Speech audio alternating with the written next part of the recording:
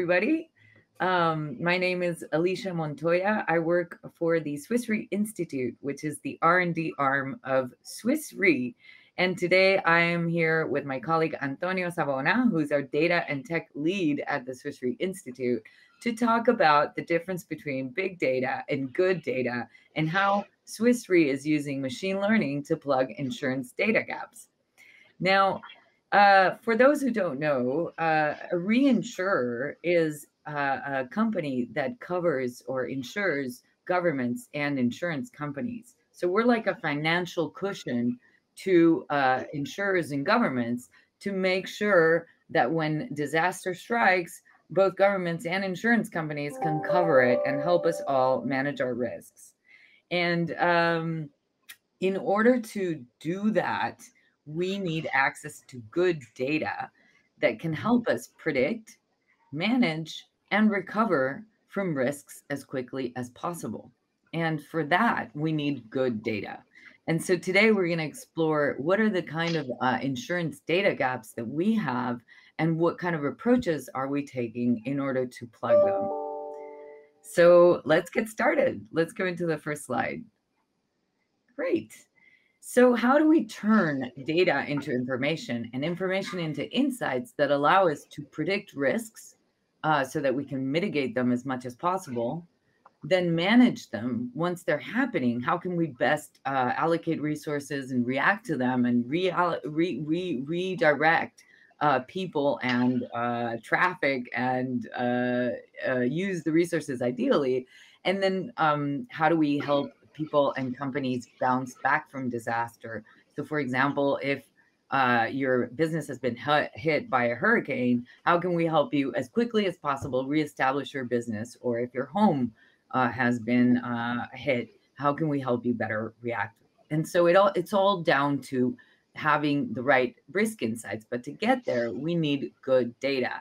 And so really what we're trying to do here is kind of solve the answer to everything, because in today's globalized and digitally interconnected world, we are trying to solve for risks that are interconnected. And so we end up having to solve the answer to everything. And the answer to everything is really at the heart of the answer to everything is data. And so there has been a lot of funding on enterprise machine learning over the last decade, but we have not managed to make the significant advancements that we could have made with machine learning because there are a number of gaps. So today we're going to explore some of the challenges that we face and then a couple of use cases as to how we're tackling them and what's coming next. So first of all, in order to address some of the key insurance challenges, we need clean, actionable data. And that means the right data at the right time in the hands of the right people. And what are the kind of things that we solve for? So for example, in the claims space, we can use AI to enable better claims management and enable the virtuous circle of once we understand claims better, we can develop better products, which will then enable fewer and fewer claims because we're improving the product and claim life cycle. A second area that is absolutely critical to what we do is natural catastrophes. And natural catastrophes are a big part of what Swiss Re covers because these are typically the very big risks that governments or insurers can't cover on their own. The third area, which is really at the heart of what we do with data and analytics, is risk modeling. So we take our own past data of risks and then we enhance it with new types of data like sensor data, satellite data. And so we improve our models and this enables us to predict, manage, and react to risks better. The fourth area that might in a little bit more detection. So how can we use machine learning to identify or find areas that just don't look like they're inside a pattern that we expect, and then we, it helps us look into places that would otherwise require a lot of manual work. Finally, process automation. There's a lot of things that we used to do by hand and that we now are aided by a technology in order to do things faster, so that we can focus on the parts that really matter, which is really the risk modeling part and the product development. Next slide, please. So machine learning driven data augmentation and intelligible ontologies enable underwriters, those are the people who sign the risks, to access curated data sets that can power the kind of predictive risk modeling that we want to develop in order to better avoid as many risks as possible, because of course everybody prefers to avoid the risk rather than be paid afterwards. And so in order to do that, there's a whole process that you can see on screen there that needs to happen. And a lot of it is data engineering, from the data acquisition through the cleaning until we can have the right kind of data transformed into information that can then become actionable insights for our clients. Next slide, please. And so our research found that only 10% of companies are at that point where they can really leverage the data that is there. And so we dug a little deeper, and this comes from the 5 dimensions of enterprise AI. And what was found is that most companies are really just not there yet when it comes to the setup and the skills and the processes and technology that is required in order to really leverage data. And so I think one of the ones that struck me the most is that, you know, most people, 51%, were like, some data is accessible to start building POCs, but nowhere near enough for us to really action it. Next slide, please. So today we're going to look at 2 data gap examples. One is around data inconsistency in the area of claims, and the other is around incompletion of data in the area of property. And we'll go a little bit deeper, and we'll explain what are the kind of data you have, and then how are we using machine learning to then complement that data and be able to do better risk modeling and analytics. Next slide, please. So what did claims look like before? Claims was absolutely manual, and you had to send a claims adjuster to check on the data and to do all the paperwork and then file the paperwork. And then the claims people would then go into the paperwork. And of course, there was no way to leverage one case against another except in a human intelligence. Then we started digitizing through what we now call classical digital methods, where we started putting data on databases and text mining and setting up rules, etc. What we have now, and really there's a lot of work still to be done, but there's quite a bit of good examples, is that we're now using natural language processing for feature extraction. We're doing AI-powered risk mitigation, and we're doing fully automated processes like claims management, which is really not where we can bring added value. We're also using things like computer vision to help us in our claims detection and management process to make sure that our human AI, our human eye intelligence, is focusing on the parts where we really add value. Next slide, please. So the second case that Antonio will look at in much more depth is property. So with property insurance, just think of your house or your company as the place that is being insured.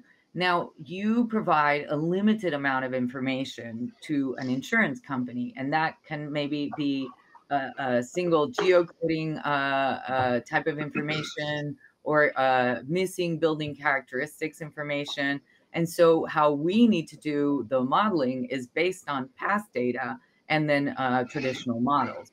What we're doing now is we're actually using hybrid geocoding systems. We're using extracting additional data from buildings and linking that exposure data in order to be able to power more analytical models that can then give us a much better understanding of our portfolios, our risks, and help us and our clients do better business.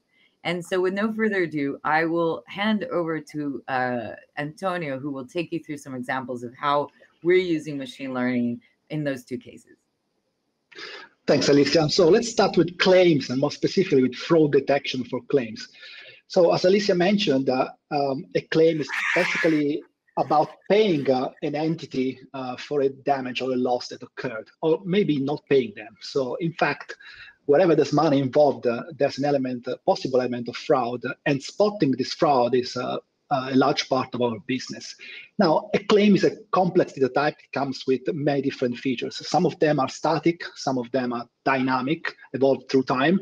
And we've been on the market for over 150 years, so there's plenty of data that we can use to create baselines, right? So this seems like the perfect setup for an anomaly detection system through which you can actually detect fraud. And that's exactly what we did.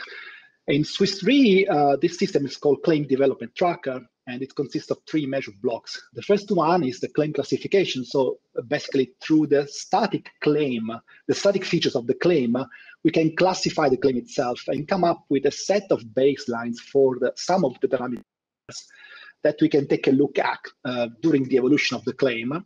And whenever there's some kind of divergence from the expected behavior, we can just raise a flag and someone can go and take a look at the claim because that's a possible fraud. So let's see this system in action. So a claim comes in, there's a claim classifier, and in this case, we are taking a look at one specific dynamic feature that we call FGU, from grounds up. It's a technical term for insurance, which is basically the dollar value of a claim. So what the claim is worth at a specific moment in time. So the claim classifier initially can't do really much when the first FGU's reading starts to come into the system because there's no normalization process that it's possible at this early in the stage. And then new readings come in and normalization takes place, and now these points become comparable. So one is the actual development of the claim along that specific feature, and one is the baseline, right? So in this case, they are the same, so there's no anomaly.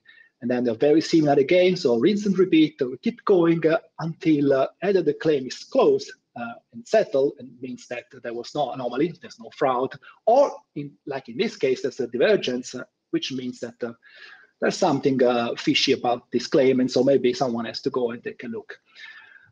So fantastic process. Let's move to production. Now, these are the 4 stages of product scaling. You start by identifying a market, following your list of priorities. Then you run a test flight, which could be called limited deployment in your company, or whatever, but it's basically a process of deploying on a limited set of countries, or just a specific subset of a country, and collect metrics, checking that everything is sound. Once you've been running this exercise for quite some time, then you trust the model to be working, you deploy it, and you move to the next market. So let's take a look at how this process worked for us for one specific dollar feature, again, the FGUs that we mentioned before, and 5 specific lines of business. Now, line of business is basically an area of business, as the name suggests. It can be like marine, automotive, etc. We start with France, and mind you, the metric that we want to take a look at here is that of the false negatives, because false positives are also very important, but it's not that as a result of this process we drag people to court. I mean, if something suspect is identified, of course we run additional validations. But false negatives, on the other hand, mean that there are frauds that we are not recognizing, so the product is not working. So we start with France, and we see that it performs pretty well, so the numbers are quite low. We move to Germany, looking good. Spain again, and then Italy. Well, numbers are not so good, and specifically one line of business, numbers are terrible, so it just doesn't work. So, Antonio, yes, I think the slides didn't update. Oh, you're switching slides, right? They're okay. Is it so now? we're at slide 16. Yep, I can see that. Yep. Okay, great. Okay, so for Italy, it doesn't work. So, I mean, in shame, having failed my own country, I go back to the drawing table. And, data scientists, when they have no clue, the first thing they try is some kind of clustering. In this case, we want to check that the initial choice of partitioning the dataset according to the line of business was a sound choice. So we put all the claims, all the evolution of the claims, all the baselines for, regardless of the line of business, for a single market. in the same pot from which we start the clustering. It's probably the best picture you will see today, the one on the left. And then conceptually, we are clustering these evolutions according to the shape of the development curve. We run a rule of the elbow to find out the optimal number of clusters. In this case, it's 7. We discard the non-populated cluster, which is 2 of them, and we end up with 5 clusters.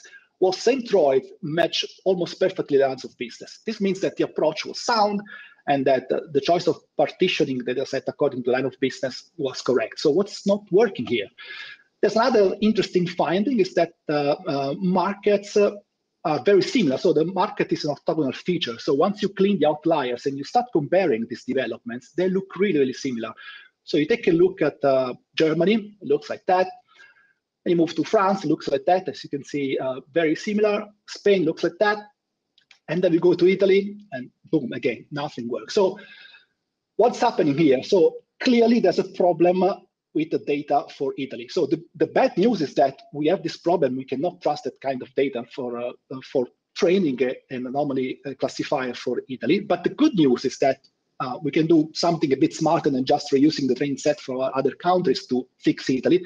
We can do something that is called transfer learning, and it's basically reusing the knowledge from the learning that we got for those other markets to actually plug the data quality gaps in Italy. And so this takes us to the learning, and the expected data development doesn't necessarily mean correct data development. So in this specific case, the training set for Italy was so polluted by frauds that fraud was almost the expected behavior, right? And so I guess the bottom line is don't trust your data just because you have a lot of it. And we move to the next case, which is that of the property. So to cut a long story short here, in the interest of time, property, we have features about buildings, and the more we know about a specific property, the better it is, because we can create more accurate pricing and we can create more precise models. And then this type of knowledge is hierarchical. So once you know a lot about the properties, you can put this knowledge together and you can issue risk factors for entire blocks or even cities, right? And so on and so forth. So features that we'd like to know about, like number of stories, construction type, it was built, physical, tangible features about a property. How much do we have about the properties? Well, the sad truth is that sometimes we don't have much, sometimes we have nothing, it's just the address. And how do we close this kind of gap? How do we bridge this kind of gap using machine learning? Let's see a very simple example here. You know the address, right? So one thing that you can do is leverage one of those data providers that can provide you additional information, like for instance, in this case, a street view data object about the property, right? Now, street view data objects are not immediately usable. You have to do a lot of pre-processing on top of that.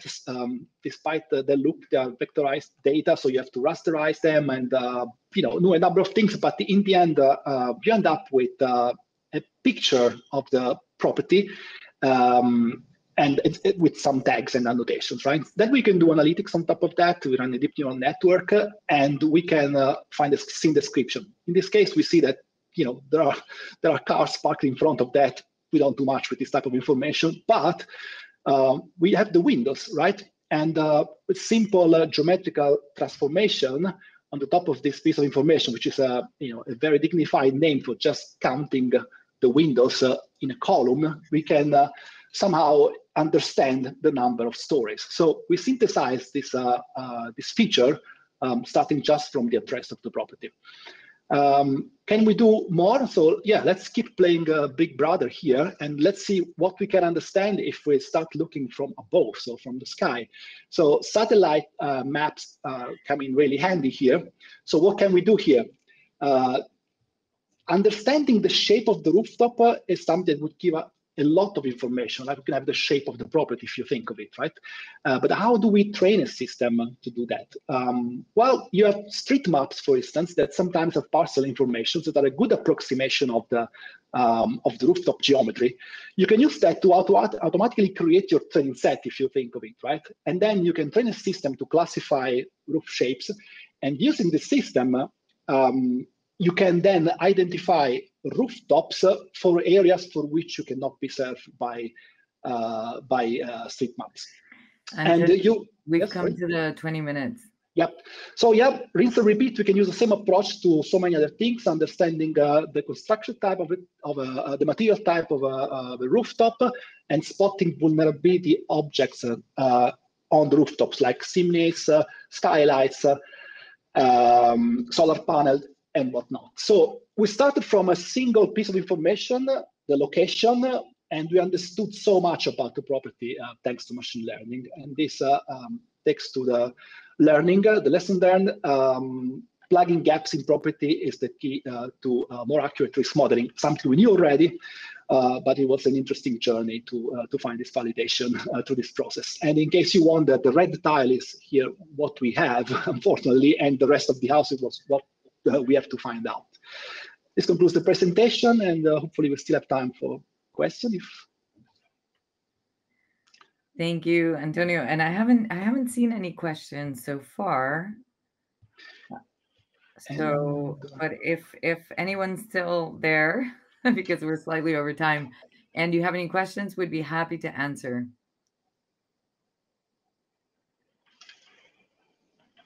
And if not, I think we can close the session.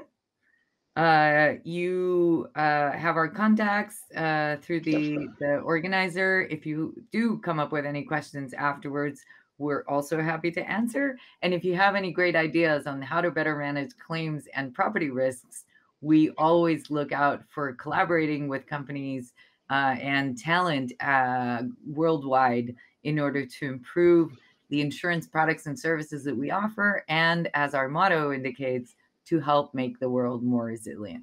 Thank you, everybody. Thank you. Thank you.